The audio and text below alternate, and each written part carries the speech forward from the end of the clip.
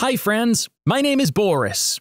My grandfather passed away last year. He was a very successful realtor. He specialized in expensive properties. That's how he kept building his fortune year after year. He became one of the richest people in the country. He was also known for being a curmudgeon, to the point that people avoided making eye contact with him. I rarely saw him smile. He was a good man, but he had a bad temper. He became even more intolerable after my grandmother died. He seemed to be trying to take out the pain of losing his wife of 50 years on people around him. My dad has 2 siblings, both brothers. They each have 1 kid, and they're also boys.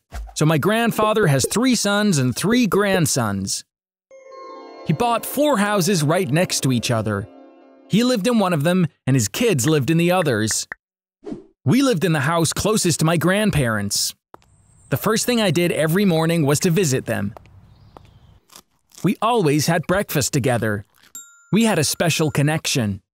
Unlike my grandfather, my grandmother was very affectionate. She always told me, "Boris, you're a good kid. You're our favorite grandson. I want you to know this. Your grandfather doesn't talk about these things, but you can be sure that he feels the same way about you." Unlike me, my cousins never went to visit them. Once, my older cousin Matt said, "I've never met anyone more obnoxious than Grandpa. If I see him on the street on my way home, I go through the backyard just to avoid him." My other cousin Ben didn't like my grandfather either. He used to say that to his parents and me every chance he got. Even though my grandfather was incredibly wealthy, the only thing he did for his children was to give each of them a house. Other than that, he never gave his sons any money, but my dad never complained about this. He always told me, "Your grandfather wanted his kids to stand on their own feet." I'm grateful to him for that. He did the right thing. My cousins treated my getting along with my grandparents as a joke. They'd say, "They always give us the same gifts for our birthdays." That's how we know your sucking up to our grandfather isn't working. It used to bother me when they'd say stuff like that, but eventually I realized they were just saying it because they were jealous of me. The prospect of my grandfather leaving me his fortune made them uncomfortable. In fact, they were afraid of it. Before long, my suspicions about my cousins were proven true. My grandfather was diagnosed with lung cancer. I was the first person he told this news. One morning, I went to visit him as I always did. He looked terrible. He obviously hadn't gotten any sleep that night. He showed me his lung x-rays. "I'll soon be joining your grandmother. I should be feeling happy about that, but instead I'm afraid. Does this make me a bad husband?" he asked. That day, I saw his human side for the first time. That surly old man we were used to was replaced with a nice old man who was afraid of dying.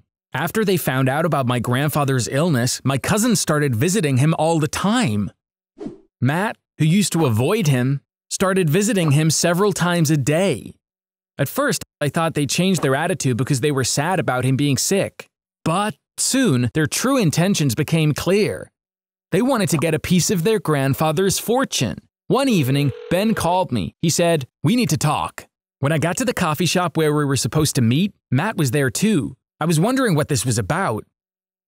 Matt jumped right in. "Boris, has Grandpa drawn up his will yet? Do you know how he's going to divide the inheritance?" I was shocked. It disturbed me so much that while he was struggling with cancer, my cousins were after his money.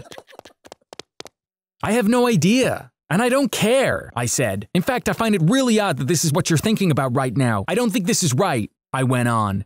Ben said, "Of course you're not worried. You did everything you could to get along with Grandpa. And what about us? How are we going to get our money?" I didn't like the way he was talking. "What are you talking about? I loved Grandma and I love Grandpa. That's why I always had a good relationship with them."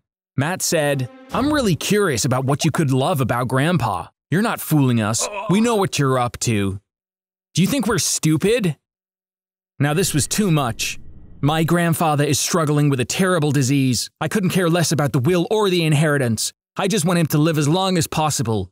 I don't care what you think. You only remind me of vultures, I said, and left. I wish I'd never seen their faces again after that day. Unfortunately, that wasn't possible. I visited my grandfather more often now because I wanted to spend more time with him. Every time I went over there, Matt or Ben were there. One would leave and the other would show up. I can't even tell you how fake they were. Grandpa, I made coffee for you. Grandpa, I brought you a pillow so you will be comfortable. Grandpa, do you want to watch a movie? I was disgusted by them because I knew what they were up to. But I wasn't about to tell my grandfather any of this. It would be so unfair to burden him with something like this. In fact, my grandfather seemed happy with what was going on. It was weird, but he was always chatting with them. I guess he had softened up since he didn't have a lot of time left. My cousins were taking advantage of this change. They were naturally very happy that he was treating them well. They were now sure that he would include them in his will. And they had probably started making plans about what to do with the money that they would inherit. One morning, what I was fearing finally happened. I knocked on my grandfather's door. He didn't answer. I rang the bell for a long time, still nothing. I guess because I was expecting this, I knew right away that we'd lost him. The next day, my cousins were already talking about money. I was right behind them at the funeral. They didn't notice that I was there. Matt said, the lawyer just called my dad. He told the whole family to come to his office tomorrow. He's gonna read my grandfather's will. Ben giggled, saying, yes, we're gonna be rich tomorrow.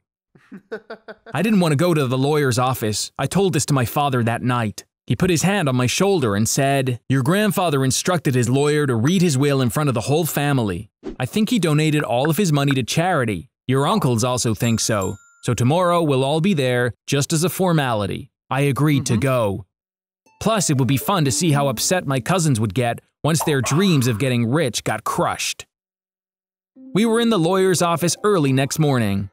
3 sons, 3 daughters-in-law, and of course, 3 grandsons. Ben leaned towards me. He whispered, for years, you put up with Grandpa for nothing. See, we made it to the same level as you in just 4 months. I think he even liked us more than you. We'll find out in a minute. When the lawyer took out the will, I glanced towards Matt and Ben. They were giddy with excitement. The lawyer began reading the document. My dear family, right now I'm with my beloved wife. I don't think you're gonna miss an ill-tempered old man like me. I'm not gonna take much of your time with this silly will business. I'll dive right in. You know, life has been very generous with me, and I've amassed a substantial fortune. My dear sons, I didn't let you live a rich man's life because I wanted you to stand on your own 2 feet. You understood me well, and you did everything on your own. I don't think you need any more money. Please continue in the same manner. I love you and my daughters-in-law very much. After the lawyer read all this, I saw my dad and my uncles smile. My older uncle said, just as would be expected of Dad. You didn't surprise us. We love you too. Our dear Dad, rest in peace. Meanwhile, Matt and Ben were holding their breath, waiting without a peep.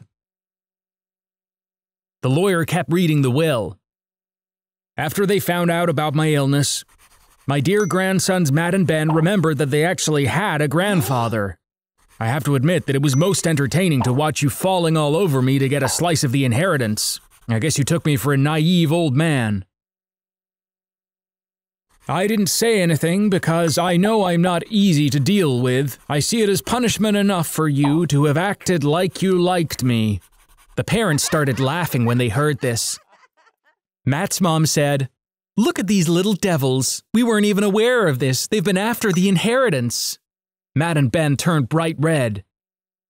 Nonsense. We were taking care of Grandpa because he was sick. They started babbling unconvincingly. We're almost done. Let me finish, the lawyer said, and kept on reading. And finally, my dear grandson Boris, you've been close to your grandmother and me since the day you started walking. I know I didn't give you enough attention, but you're a good kid. I know you will forgive me for it. Even though I know you loved us without expecting anything in return, I still want to give you a present. When you turn 18, I want you to use half of my fortune to set up a foundation and run it. The foundation is to provide scholarships for poor children and make sure they get a good education. The other half of my fortune is yours. I only have one condition. You are not to give anything to Ben or Matt, so that they learn their lesson. This was totally unexpected on my part. I was so proud that my grandfather trusted me with the responsibility of running such an organization, and I wouldn't have to work, thanks to the money he left me, which meant I could dedicate all of my time to the foundation. Needless to say, that day was a huge disappointment for my cousins. It took them a long time to get over it. Now they're both studying to get into college. My grandfather always said, "You can't take an elevator up to success. You can only reach it by climbing the stairs step by step." Yes, you can't earn anything easily by taking a shortcut. My grandfather showed this to us in a very effective way. I remember him with gratitude and respect.